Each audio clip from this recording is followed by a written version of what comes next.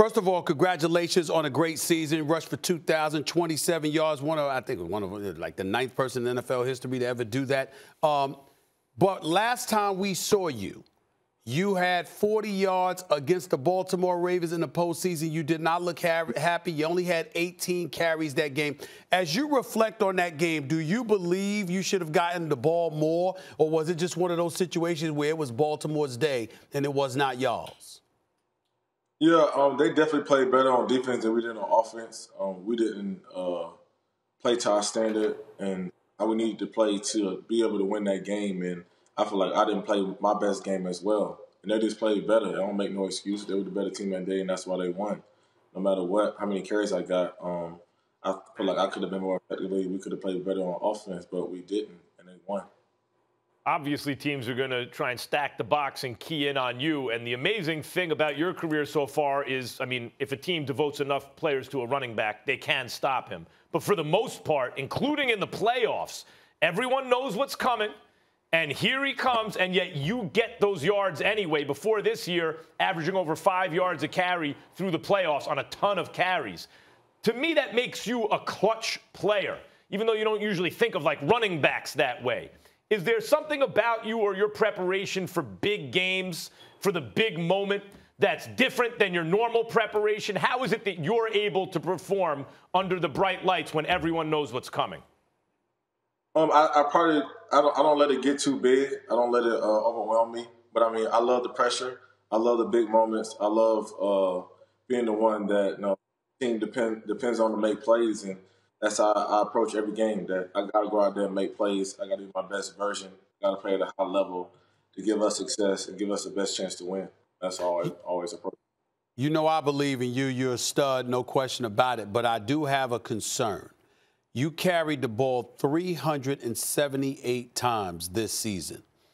You know how they talk about running backs and how you reach a certain age and then that's it. You're no longer of value. You know how they stigmatize y'all in that regard. Yeah. Are you concerned that you've been carrying the ball, or this season that you carried the ball too much? Or is that something that you want to continue into the future, knowing that it's the kind of thing that could ultimately be held against you in 2 or 3 years? Yeah, they always, that's a stigma about running backs. You get too many carries and, they start slowing down. My body feels good. I feel fine. I started working out like 2 days after the season. I've been working out ever since. And I feel like my body feels good, and I'm ready to carry the load again. I can take 378 more next season, even more than that. I definitely want to get that Lombardi trophy and have a Super Bowl ring.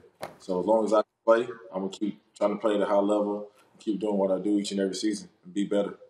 Derrick, you guys last several years are a respected team. Everyone expects you to make the playoffs, expects you to be a tough out. But I don't hear people picking you guys to win the Super Bowl. What do you think it is that you need to take the next step as a team?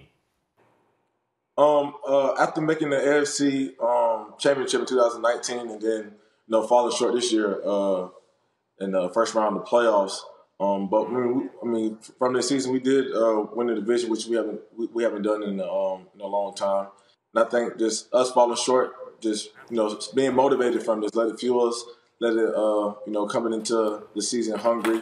The time comes around, coming into camp, and then of course, free agency and drafting players. But when it's all set in stone, just making sure that we have that mindset that being better than last year, being motivated, knowing that we got knocked out, knowing that we had there was more expected for us to do in the playoffs, and just fueled off that. Come in hungry and be complacent and want to hit on all cylinders in all 3 phases, offense, defense, and special teams. All right. King Henry, I know you're sitting on your throne there. The only thing you're missing is a nice robe and a cigar, and it's fitting, staying so fresh and so clean with Old Spice Dynasty that you're linked up with them. What are you doing with them?